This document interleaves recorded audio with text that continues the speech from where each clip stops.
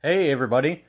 So they've been training a new mail delivery person here, so my mail was about 4 hours later than normal today, so doing a later afternoon video here. I've got 3 TTMs to show off. So we'll get right into this here. The first one is a 2 of 2 in 26 days from Stephen Pryor. Former Mariner reliever, signed my 2013 Topps. It's a very nice signature. And he signed this 4x6 photo card that I made. Of course, he was one of the 6 pitchers to combine no-hit the Dodgers in 2012.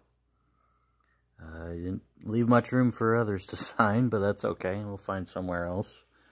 So it's just a regular 4x6 photo, and then I typed this up on a cardstock and glued it to the back of the photo. So this tells the story of that combined no-hitter if you want to pause it and read it. A little project here, try and get everybody to sign this. That'll be pretty cool. And I'll definitely have to have that authenticated once it's completed.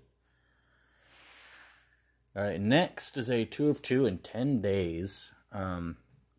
This person is the manager or head coach of a school in Pennsylvania. I don't remember what the baseball team, but we got Chris Howard on the 92 Topps Major League debut and the 94 Topps prospects. And only one other person has ever gotten him on Star Tiger, and they posted a picture, and that signature in the picture isn't at all like this one. So I don't know if this is good or not, or what's going on with that, but I sent it to the school where he coaches and got it back. So well, if anybody else has one, if you know anything, let me know. That's also a Carlos Delgado and Jason Kendall on here, so this card could be difficult to complete. Paul Bacco used to sign really well, but it looks like he's stopped recently. I'll keep an eye on that. Alright, and the final one, we got a hockey one. This is a really good one, but it's a 2 of 2 in 24 days. I sent a blue Sharpie, and he did not use it.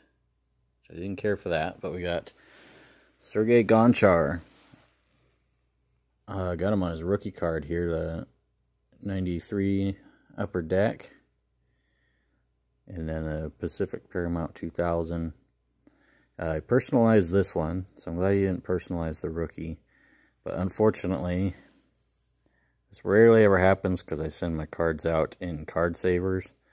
But there was some ink transfer. But still pretty cool. He is a great player.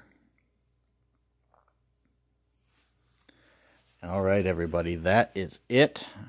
Thanks for watching. Hope you have a great rest of your weekend, and hopefully I got some more stuff to show off next week, so see you then.